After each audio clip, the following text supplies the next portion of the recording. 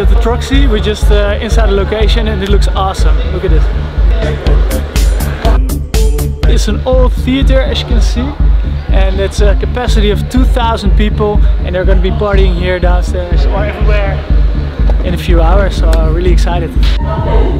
Just arrived in the dressing room. As a photographer, you don't want to stand out too much. This show is about the acts, about the DJs, the performance, not about me. And as you can see, I'm wearing white and it's a little bit too bright. So what we're gonna do? I'm gonna wear black for this show, so let's go. Illuminaughy is a well-planned and thought-out event.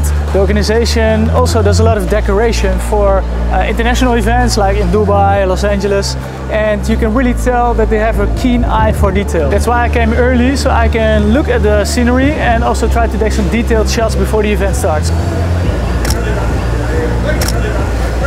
So Mike is doing all the special effects from in there. Yeah. So you're going to go in a WhatsApp group with him. Perfect.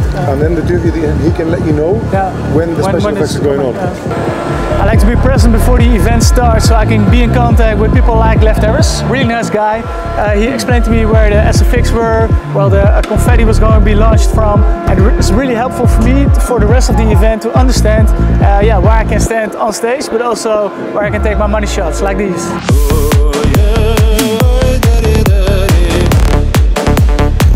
I'm busy arranging the group photo, and here we have a ladder, so I'm going to stand a little bit upstage. I don't know if this is going to fit, but I'm going to try anyway.